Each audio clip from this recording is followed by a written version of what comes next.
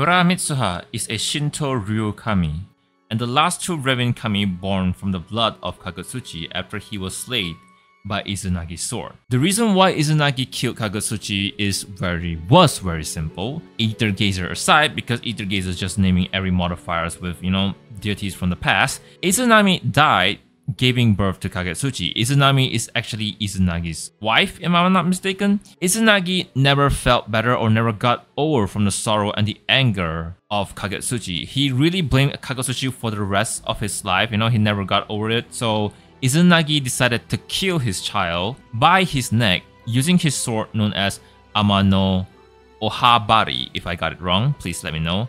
So Kagutsuchi died by the hands of his father, and many gods were born from the corpse of Kagutsuchi. However, the blood that had collected on the hilt of the sword of Izunagi leaked out and gave birth to two gods that is known as Kura Okami and Kuramitsuha. Kura means darkness and Mitsuha means the beginning of water. Well, whatever it is, these are the sources I'm able to find. Wikipedia Japanese even confirmed that there weren't a lot of sources regarding Kuramitsuha. There's no urban legend or whatsoever.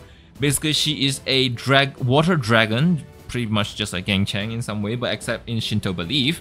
And that's pretty much all the source I could gather. There's no urban legend of it. There were some rumors saying that there are shrines about Kuramitsuha in Japan, but I couldn't find that source as well. So I don't want to touch so much about it, except a little bit of lore for you guys. Now, in the world of Gaia, our Mitsuha is known as the popular weirdo hero, though feared by most people, but she's actually pretty popular among the kids. She worked as a ranger in Sasanami, providing justice and peace. Despite being an ice user, Mitsuha is actually really afraid of cold and really has a bad sense of mission. Even as a modifier or awakened as a modifier, Mitsuha didn't really like fighting off evil Wisbane, but rather she's really in love with the beauty of humanity, which can be difficult considering how cruel and selfish human can be even in our society itself. Mitsuha is close to one person and one person only, and this person can always tell if Mitsuha is telling lies. And eventually we'll find out more about this person in the story, and she is known as Akika Himiko, Mitsuha's very first friend and her best friend. Let's talk about Mitsuha's kit. Now, being in a Shino faction, Ice Element melee attacker and a rage type character, Mitsuha wields an access key weapon known as Soei, a Naginata, a Japanese polearm blade weapon, which is very close to, the Chinese polearm that Guan Yu used. Mitsuha is a swifty character if I have to say so myself. Her gameplay are overall very fun despite her damage being really a lot more lower than Izunami and a full buffed out Ascadi.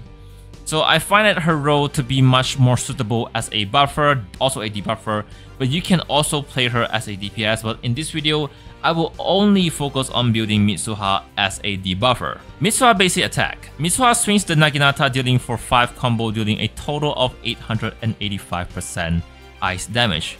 Every hit will generate rage. A full combo of 5 hit will gain a total of 33 rage. You notice that every time Mitsuha glows with each attack, this is important later with skill 3. This condition is called Frost Cloak. Now, skill 3 can be followed up with her basic attack, her skill 1, her skill 2, and even skill 3. Every variation between the combo has its own version of skill 3. I'm not gonna go with the percentage, but basically what skill 3 does in every variation, 1, 2, 3 basic attack, is that it will always provide a debuff, a ice resistant debuff of 10% that lasts for 10 seconds. Mitsuha dodge consists of a 0-time slow, but aside that, she has a range attack. Starting with at least one basic attack, followed up by a dodge, Mitsuha is able to do a counter fate dash attack while providing a few range attack. I didn't notice this until I realized I was playing around to know that it's actually a range attack, but preferably to do it close range. This will send waves of slash towards enemy dealing some damage, but also generate 10 rage points. Now it's better to do this close range melee because you'll be getting that 10 rage point as well as some from the basic attack. Mitsuha's skill 1 is a 2-hit dash attack forward, allowing you to close in with the target or get to their back because it's actually slash through, dealing a total of 1871% ice damage. This will also give Mitsuha Frost Cloak to follow up with skill 3. Skill 3 again, like I said, will add a 10% ice resistant debuff to enemy for 10 seconds. Skill 2 is definitely one of my favorite about Mitsuha. Mitsuha's skill 2 is probably one of my favorite in her kit. Not only it does the most damage, she sprints away from the enemy, dragging her Naginata and this will do some AoE damage if enemies are close by. And she moves away and slowly comes back with a leap and throws her Naginata at the enemy, causing an explosion of ice, dealing a total of 2,807.6%. It has a cooldown of 16 seconds, quite long, I know, but regardless, it's because it deals more damage than skill 1. Now, skill 2 is something that you always want to spam because this is the most damage. Skill 2 can also be followed up by skill 3, allowing Mitsuha to cause ice resistant debuff 10% for 10 seconds. Now, if you're wondering is skill 1 or skill 2 follow up with skill 3 deals more damage, it's definitely gonna be skill 2. I'm gonna spare you the numbers, okay? Now, skill 3 as a standalone skill can also be used like without following up with 1 and 2, but it only deals a total of 187% damage. It can also follow up with skill 3 to skill 3, total of damage of 1403%. Adding debuff as well, 10%, 10 seconds. I mean, 1403% damage is nice, but a consumption of 20 rage for the first one is definitely not worth it. I would recommend always focus on skill 1 or skill 2 unless they are on cooldown. Mitsuha ultimate deals a total damage of 1898%, less by a 1,000 from a skill 2. But however, what we're looking at here is that it will provide buff will be casted to the character with the highest attack. Now the keyword here is highest, meaning if you accidentally, like actually my Arctic Abyss Poseidon has actually higher attack than my Izanami, so that buff actually moves to Arctic Abyss Poseidon instead of Izanami. Although Izanami has lower stat, but what's in her kit actually does more damage, so it's kind of sad because all of that damage accidentally go to Arctic Abyss Poseidon instead of Izanami. So be careful with this, be careful with your build. You might have to nerf your Seju a little bit if your Arctic Abyss is very strong. This buff that is given to the IC modifier with the highest attack is called a Kongyu state. It grants super armor to the one that has the buff, which means you won't be getting any knockback, reduce damage taken by 30%, and increase critical damage by 35%. And for every 1% of ice attribute damage comes from Mitsuha Frost Shadow, it will increase 1% of critical damage up to 120%. Now this is complicated, don't pay attention. Basically, it's giving more critical damage to you, the highest ice attacker in the team. Now the Kongyu state lasts for a total of 15 seconds. The skill also adds frost to the enemy. Another buff is that it will increase the charge of ultimate if you or the teammate self-trigger a 0 time. This will give you 15% charge of your ultimate, which is just very important because you always want to be spamming it. So from this or all of her Mitsuha kit, we can know that what you need to do with Mitsuha is always spam your ultimate when it's available. Keep those debuff rotation up, and that's basically it unless we're talking about Aether path. So I'm only going to be talking about the red Aether code because Blue is kind of unique, fun mechanics, but it's not really like a lot of damage. If you want to like do DPS, yellow is much more of a selfish build towards Mitsuha, but I'm focusing only on the red because this is the best build and this is the best role I think Mitsuha should be doing. Let's take a look at red 1. Red 1 allows Mitsuha Frost, which is her skill 3 debuff, to stack up to 15. That is definitely insane. Right, it's gonna be a lot more. Like if you're having 10, 15 will be 150% ice resistant debuff. Red 2, skill 3 follow up chain debuff attack will no longer provide ice resistant debuff, but instead, like skill 1 to skill 3, skill 2 to skill 3, skill 3 to skill 3 will no longer provide ice resistant debuff. But every time Mitsuha does a dodge attack, if it lands a critical hit, a 15% ice resistance will be dealt to the enemy, and this will only last for 5 seconds. But keep in mind, it can be stacked up to 15 seconds, so you can always keep that out. Oh, just to make sure, you know, always do a dodge attack twice, maybe to ensure there's a crit in that 5 seconds, and ensure that, you know, your Sigil stat, make sure to roll for critical rate instead of critical damage because you want to be triggering debuff first before damage. Red 3, long pressing Mitsuha dodge. Now this is actually my favorite. Red 3, long pressing Mitsuha dodge will trigger an insane cool / dancing, right? That requires 45 rage at least.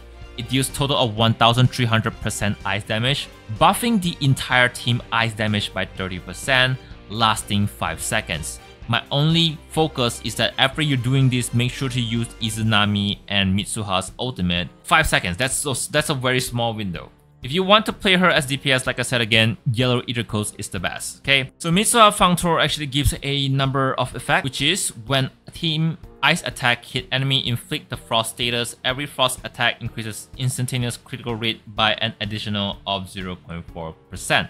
Now the frost can now be stacked up to 15 if you choose the Aether code grid 1, which is, if you do the math, is 6% critical rate will increase for the entire team. Now skill 3 follow-up additionally decrease ice resistance by 4%. Now we no longer do that if we use the red Aether codes, but if you're still using the yellow, it's still going to help Mitsuha as a main DPS. Now number 3, Aether code red 2, dodge skill, critical attack effect decrease ice resistance by an additional of 10%. I'm not sure if this stacks, but more is better from what we see. And number 4, when entering modified mode, clear all enemy CC's resistance point. And when in modified mode, every time enemies are inflicted with CC statuses, clear the CC resistance point generated and additionally deal 500% ice damage. Max 3 triggers per modified mode, so it's gonna happen a total of 1500%. Skill 3 and dodge skill follow up increase self damage by 6% for every hit, last 6 seconds,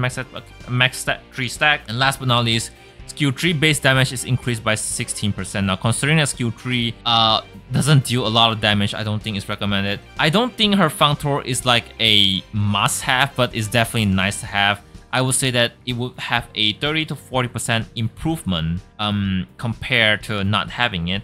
We're gonna talk about Sejude build as well as Warp, so let's go with Sejude first. This is I actually made videos, but now I'm talking in a freestyle manner because I noticed that. So to those who want to play the yellow Aether codes, of course, the Spartan Battle Cry is gonna increase your skill damage as well as reduce rage consumption. This is more of for Mitsuha to be a main DPS or a solo unit. But always remember that debuff actually benefits the entire team, hence why this one actually gives a very great debuff. Of course, with this one, this is the new Sejude that you'll be able to farm during the event, but keep in mind that you'll be farmable in the future, event, or you'll be added in permanent post Sejude farming. Now, this is much more recommended for the support build. If you want to play DPS solo unit, but Spartan Battlecry is definitely okay. Of course, I don't really build my Mitsuha because I don't really buy the BP in this game, but I would emphasize on focusing on critical rate, considering that doing crit is so important in keeping her debuff up. Otherwise, it's always 8-8-8. If you're new to this game, always go 8 this, 8 this, 8 this, and then ice damage or skill damage, and everything else is actually fine. The warp systems, I apologize, I couldn't max it out, but 6 and 5 is going to be the same. It's always melee damage, it's always DPS in this game, and considering that you're using the Red Aether codes, definitely going with this one over here, not sure the English name. And then actually, there are various ways of how you want to play it, but I will always maximize DPS in this game. That's just my personal preference. Now this is definitely the best team that we can offer for Mitsuha. Now the main damage dealer is going to be Izanami as well as Skadi. Now Skadi is gonna be so powerful because of her synchro buff. If you actually max her out, if you actually have her Functor, I can actually double as her and actually have her Functor, and this is gonna be, she's gonna be almost on par with Izanami but slightly lower. But keep in mind that, you know, again, the conceal state, which is Mitsuha buffing the highest attacker, can either go to whoever that is higher. So I honestly think that be careful with building that. If you can't get Skadi and you only have 2 of this, it's actually great. But remember that F2P can actually build a decent Arctic Abyss Poseidon. Where is she? Yeah, there she is. There she is. So you can actually build it like this. If not, any other ice team would be nice. Now, if you if you wanna just focus on buffing Izanami, of course Hera is definitely great. Unless we're talking about, you know, universal buff which is needed somewhere else. Now I know that both of these characters actually have a ultimate skill chain, but it's because Mitsuha works better with with ice, and Tsukiyomi actually buff lightning team, so they don't actually go really well together aside from being very nice to have that ultimate. Aside that, I don't think there's anyone else that's actually nice to have in the team. Ice is always great. Mitsuha is gonna be great, but if you're asking me should you get Izanami or Mitsuha, definitely Izanami if you need a ice DPS. But if you're asking me Hera or Mitsuha, definitely Hera because she's universal buster. But again, Mitsuha works better as a ice team. It benefits more for the ice team rather than Hera being in the ice team. Mitsuha has a pop rock outfit idol skin and it costs 168 of this. Not sure how global works. but it doesn't have a lobby skin or anything. It does have skill effect chain. I don't think it's something major. I think it's not worth the money. I mean, you can go ahead if you really love Mitsuha.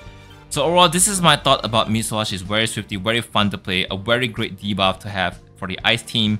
Not a must-have because you're gonna be building multiple teams, so try not to just invest in ice. My name is Zackie here, and hopefully you find this video helpful. Make sure to leave some comment in the comment section below what you think, what I got wrong. I will try my best to improve if I got anything wrong, because you know, editing this kind of videos and effect does take time.